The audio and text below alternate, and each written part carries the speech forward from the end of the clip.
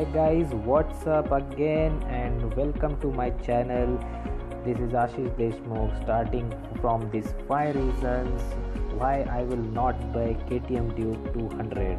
But before that, if you not hit the subscribe button, do subscribe to my channel, share my videos with your friends and families so that more and more people will connect to my channel.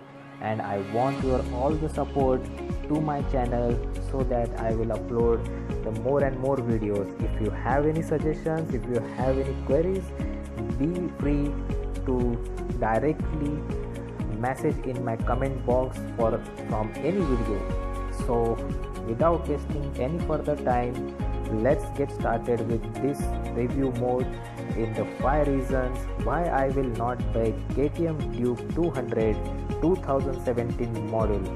So the first reason, the main reason which I personally agree with, that is ABS. The main reason is that nowadays most of the 200cc or 200 above cc bikes are getting ABS, but because of the budget issue, I think KTM Duke has not given ABS to this Duke 200. So the main reason is the ABS. So if I want ABS in my bike, then I will go with the RS200 which have single channel ABS, or else if I have more and 10,000 rupees, then I will go with the Dominar 400 which have dual channel ABS, or there are some many options which having ABS option. So this is the first reason. The second reason is the pillion seat.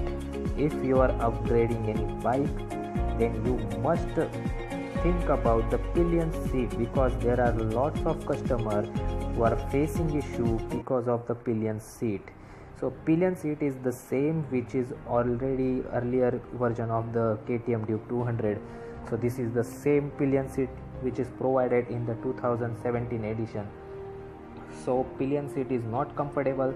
This is the second issue which I have faced in this KTM Duke 200 2017 model. The third one is the short rider. If you are the short rider, this bike is not for you. Go for FZ25 or go for some other go for Pulsar 200 NS. But if for the short rider, this bike is not comfortable. You will face the back pain issues, and pillion seat is again not comfortable. So the short rider are not free for this type of bikes.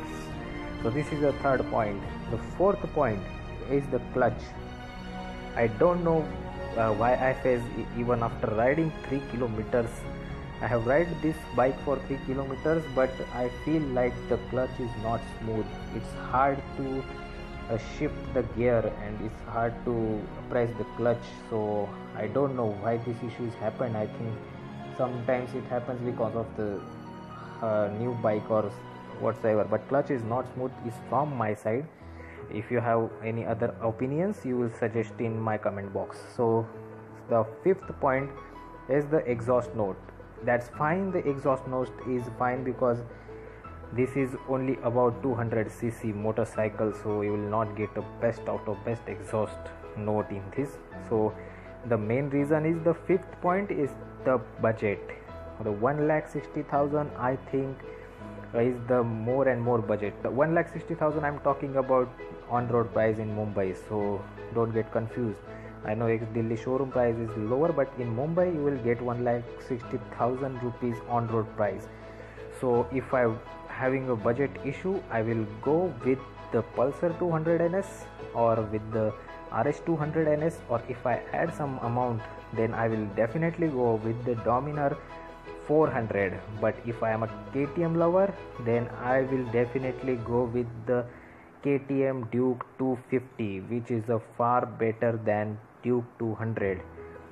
So these 5 all are my opinions, all my suggestions, all my reasons why I will not buy KTM Duke 200 2017 edition. But yes, there are several reasons why if I buy KTM Duke 200, but for this video I will give only 5 reasons why I will not buy.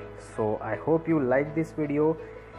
If you subscribe to my channel, then it's okay for me. Thank you for your support. But if you not, then do subscribe, do share, and do like my channel. My upcoming video is about KTM Duke 250. So wait for that and have a good day. Take care and subscribe to my channel. Give a thumbs up.